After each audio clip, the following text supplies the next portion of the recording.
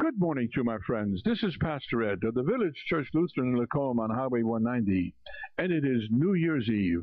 What kind of a word will I share with you? What kind of a blessing do I have for you? Listen to these words, my friend. If you go to church, you've heard them before.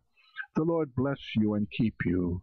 The Lord make his face shine upon you and be gracious unto you.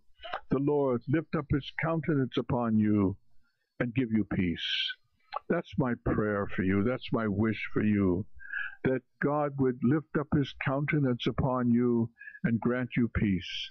As you close the old year today, as you look back on all the things that happened, you might say some of them were good and some of them were not so good, but underneath you have always been the everlasting arms. And my prayer as you enter the new year is that the Lord will grant unto you his peace, that peace which only he can give in Jesus Christ our Savior. This is Pastor Ed. Tune into Sunspot again this evening at 5:20.